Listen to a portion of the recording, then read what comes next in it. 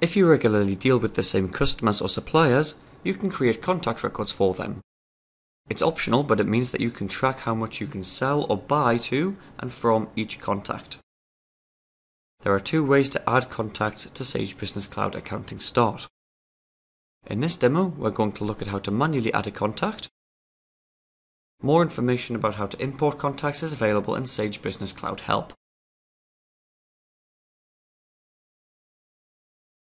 To view your existing customers or suppliers, at the top, click Contacts. There are two main options to add new contacts in, and in this example, we'll add a new supplier. Any fields marked with an asterisk are mandatory. In this case though, it's only the business name that you must enter. In this example, we'll keep it nice and simple, and we'll say that Sage is one of our suppliers. You can then enter any other details for the contact. One option we do recommend you complete is the default category.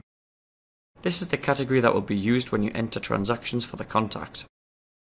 Don't worry if you're not sure what to choose at this stage, as you can override the default when you enter transactions.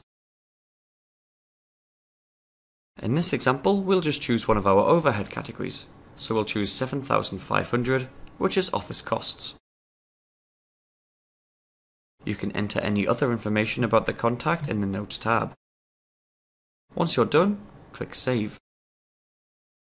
The new contact now appears on the list and we can enter transactions against them. We'll quickly set up another one.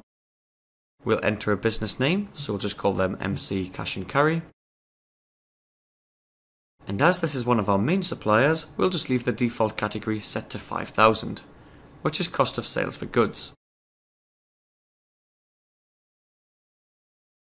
The new contact appears on the list and you can start to enter transactions against them.